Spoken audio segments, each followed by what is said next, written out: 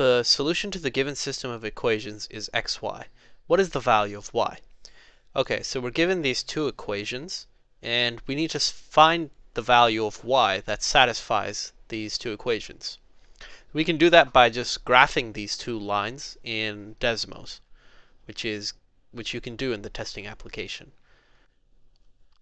Okay, so I graphed the two lines, 24x plus y equals 48, and 6x plus y equals 72 in Desmos.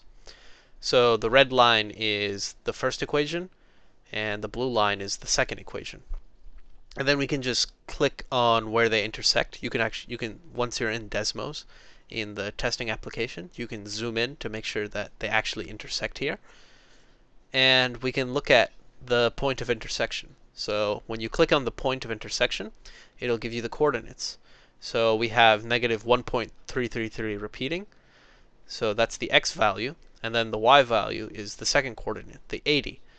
So the question asks us for the y value. So that's going to be the second coordinate. And in this case, 80 is the second coordinate. So the y value that is the solution for the system of equations is 80.